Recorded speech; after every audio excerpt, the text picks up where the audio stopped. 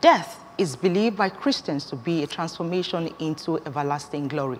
This belief was what strengthened the family and friends as they interred the remains of late Mr. Jude Anthony Onunkwo, who rests in his home at Otolo, Nnewi North Local Government Area amidst tears, but in total submission to the will of God. The burial mass, which took place at St. Cletus Catholic Church, Otolo, Nnewi, was presided over by the Catholic Bishop of Nnewi Diocese, Most Reverend Jonas Benson Okoye. We have details. In a homily on the topic Consolation of Hope, Reverend Father Pascal Onwubenu of the Catholic Archdiocese of Onitsha described Mr. Onunkwo as a humble man with a mindset of making a positive impact on the society and winning souls for God. We are here because we still have hope that Jude is not lost.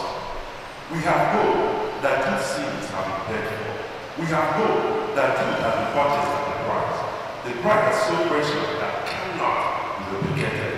Because we can't have another precious only because the Son of God. Eulogizing the memories of the deceased, the immediate younger brother, Justice Oke Onunkwo of Nigerian Court of Appeal, said his brother was a man with many virtues who carried all his siblings along in whatever he did.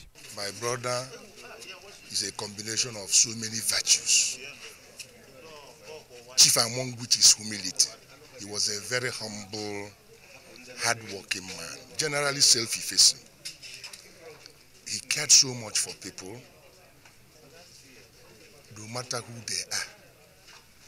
His level of empathy was legendary. The first son and the first daughter of the deceased, Mr. Michael Onunkwo and Miss Obianuju Onunkwo, said their father was a disciplinarian and God-fearing man who always sought the will of God in everything. My dad was a great man. He helped so many people secretly. If he helps you, he doesn't like what they call all this show off. He's very, anyway, he's humble. He doesn't like carrying his shoulder up, and he's contented what he have. The little he has, he's contented with it. What I miss more is about his spiritual life and his prayers and discipline he instilled in us.